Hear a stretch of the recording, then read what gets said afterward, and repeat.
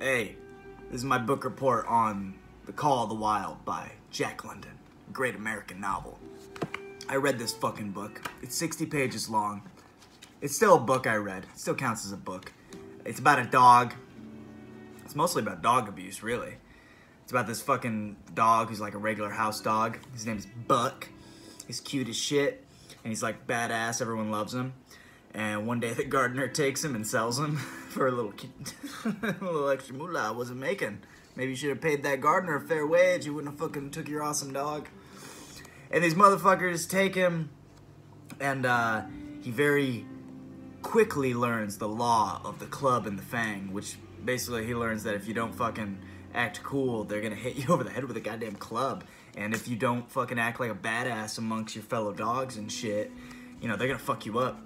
So the whole book is about Buck, like, feeling his, like, inner nature, his, you know, the call to the primordial world, and he becomes, like, more fucking wolf-like as he gets hardened on the sleds and shit, and he gets sold from owner to owner, and you can feel it in his bone. He gets starved, and then he gets stronger, and then he, like, doesn't feel pain anymore, and he can feel it, and then he feels this, like, fucking longing for the woods. You know, he hears this call. Duh, that's the fucking name of the book.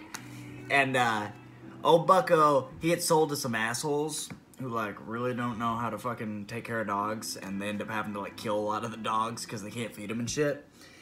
Anyways, he survives this shit, and I laughed out loud. Like, I laughed out loud reading this whenever they sold him, and these asshole former owners, they went off across the ice, and they just abruptly go in there and die.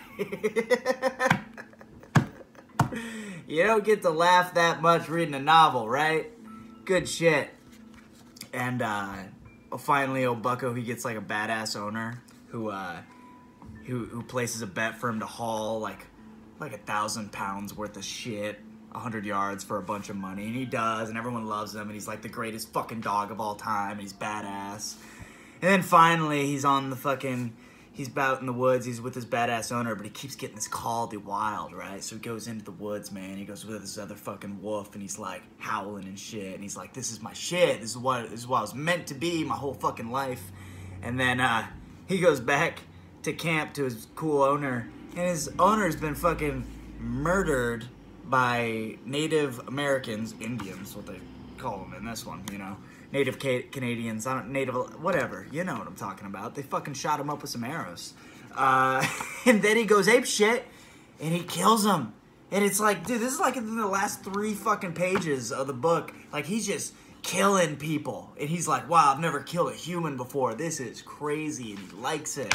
And that's pretty much how the book ends, with him killing them and going off and being a wild animal and being like, fuck humans, I'm the shit, always been the shit, fuck you guys. So, Call of the Wild. It's a must read.